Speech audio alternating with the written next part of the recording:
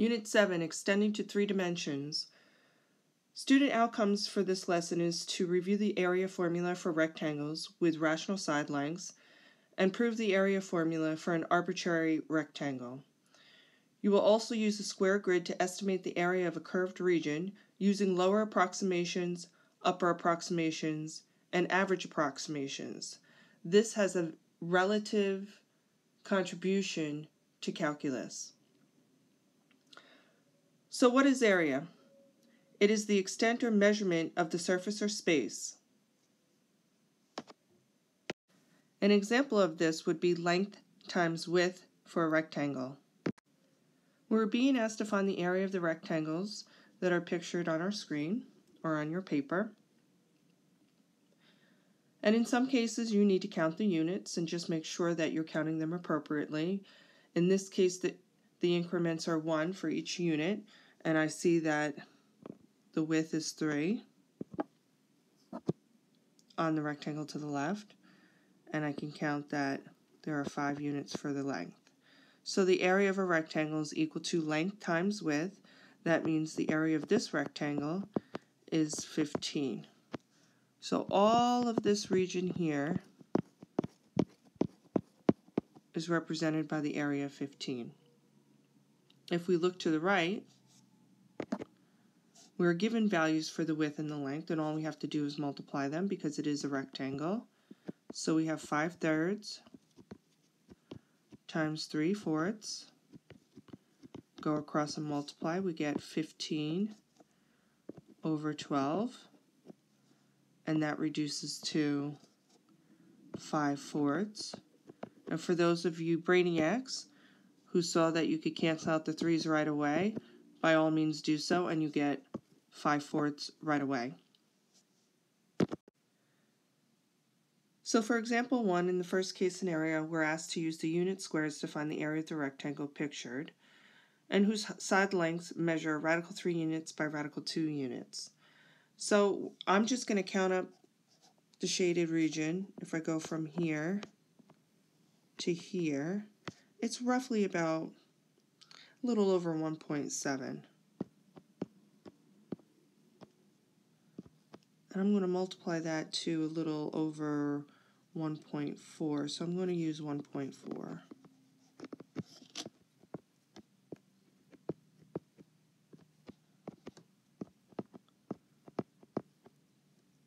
I get a product equal to 2.38.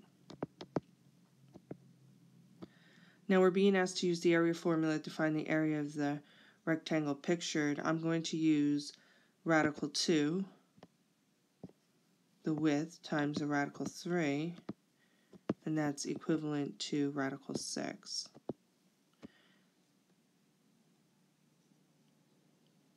Okay, and that's, if you put that in the calculator, the decimal equivalent is roughly approximately equal to 2.5.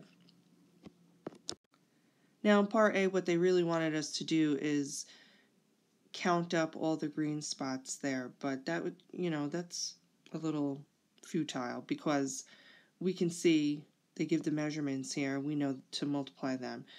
But if we want to answer the question, which answer is more precise, the one with the exact value is more precise, which is this one, part B, because exact values are exactly as what they're stated as to be, exact values.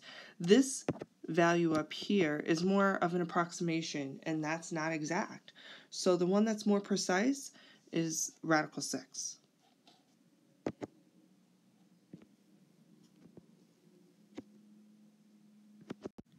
Example 2. If it takes 1 can of paint to cover a unit square in the coordinate plane, how many cans of paint are needed to paint the region within the curved figure? So the curved figure in this case is called an ellipse. Kind of looks like an egg.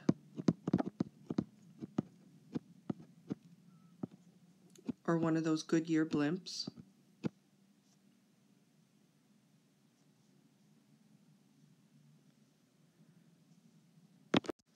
When we don't have perfect polygons and we want to find the area, we have to use another method. And one of them is here. We're going to start with finding a lower approximation, and then we'll do an upper approximation and take the average of the two to get the best case scenario. So we're looking for the number of cans of paint needed.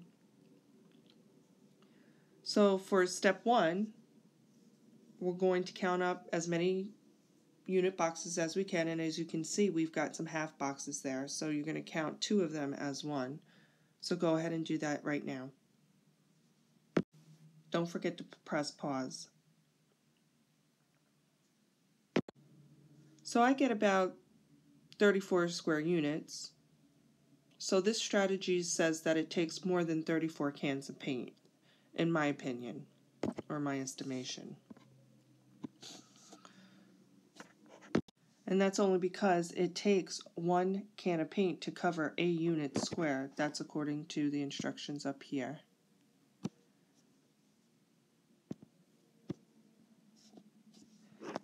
Now we'll do an upper approximation, and we'll estimate the number of square units that contain the curve.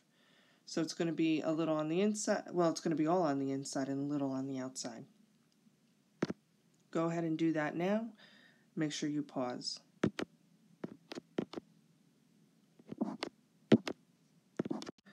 So under this strategy, finding the upper approximation, I come up with about 55 square units.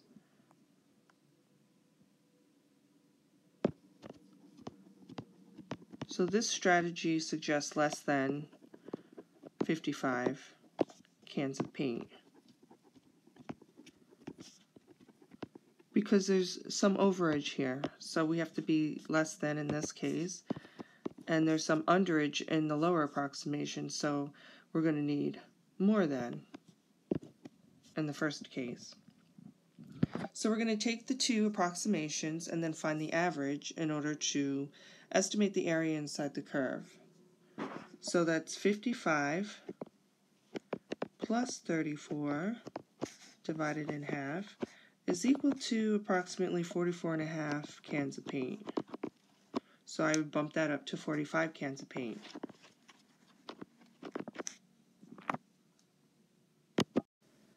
Now I know this one's hard to see on your paper, and being that you can see it now, I'm just going to go over it. So we have a lower estimation for the first picture, and I come up with 21 for that, so 21 square units. And then for the upper estimation, I come up with about 37 square units. So we're going to take the average of the 2,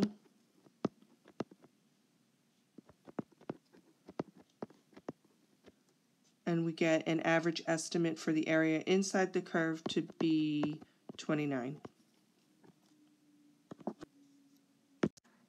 I strongly suggest that you copy this into your composition notebook, this grid.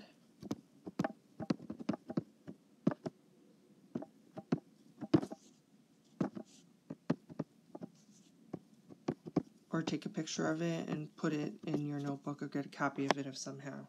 This is very important for the Regents exam. You need to know these formulas in order to use them adequately. One way to remember that the area of a circle is, if you read it, A can represent apple, so apple pi r squares are good, and then for the circumference of a circle, cherry pies are 2. Okay, so cherry pies are 2. Get it? So apple pies are square are good, and cherry pies are 2. So using these formulas, we're going to find the area of the figures in the exercises.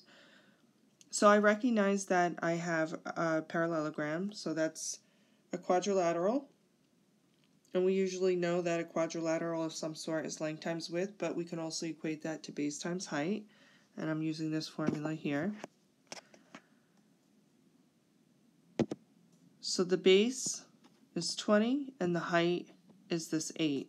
So 20 times 8 is equal to 160 square units. In order to find the area and the circumference of the circle, the area I'm going to find first is equal to pi r squared because they're good, and cherry pies are too.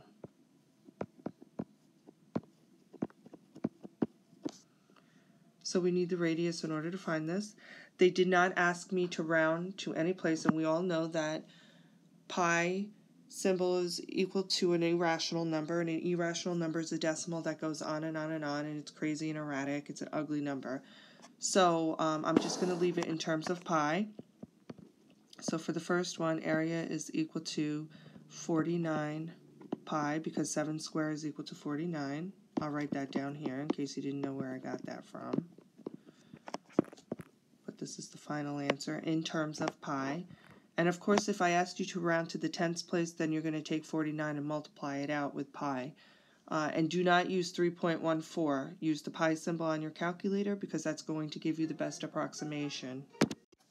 And for the circumference, we're just going to double the radius, which is 14,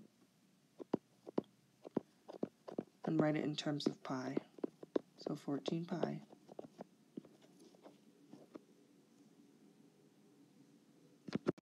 So for number 3, we want to find the area of a square that has a diagonal length of 7 radical 2.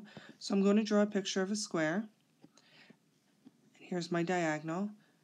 We know that a square has right angles, and 7 radical 2 represents the hypotenuse of that right triangle. In a square, we also know that all 4 sides are equal, so I'm just going to focus on the right triangle. That means the 2 legs are congruent. And if we want to find the area of the square, we're going to have to find the legs so that we can take the value of the side and square it. And the reason as to why we're going to take the value of the side to square it is because it is a quadrilateral. It's base times height or length times width, but in a square, all sides are equal, so it's going to be side times side, which gives me side square. Now, if you think back to special right triangles, and when you have 2 legs congruent, then automatically we can conclude that the 2 angles, the 2 acute angles, that is, of a right triangle, measure 45 degrees. And there's a special relationship between the legs and the hypotenuse as a result. So since I know that the diagonal is 7 radical 2, all I have to do is take away the 7 here, or split it apart, or break it up, and I know that the lengths of the legs are each equal to 7. Because the relationship that the legs have to the hypotenuse is leg to leg, which are the same, and it's whatever the leg is times radical 2. So now I found that the length of the side of the square is 7. I can plug that in here and square it and get an area of 49 square centimeters. Find the area of an equilateral triangle in which the sides measure 4 inches. So here's my equilateral triangle, and we all know that we have equal sides, equal angles. I'm going to drop a perpendicular. And when we do that in an equilateral triangle or an isosceles triangle, that creates 2 congruent right triangles, and it also bisects the other side.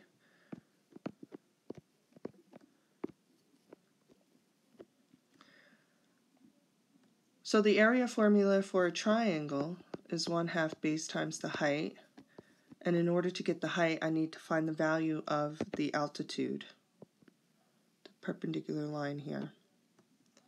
I'm going to use Pythagorean's theorem in order to find that. I have the length of the hypotenuse, and I have 1 leg. It's the other leg we're looking for.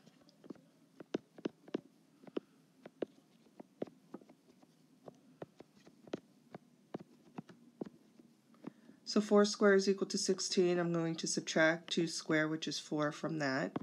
I get x squared is equal to 12 I'm going to take the square root of both sides, and I get x is equal to, we're going to simplify radical 12, so that breaks down to 4 times 3.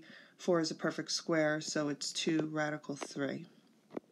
Now I can find the area by substitution. So 2 radical 3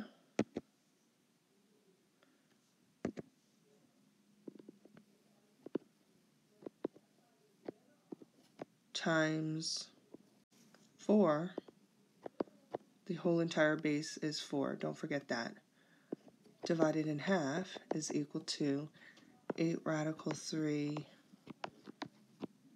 take the 2, divide it out, and we get an area of 4 radical 3. And that's square inches.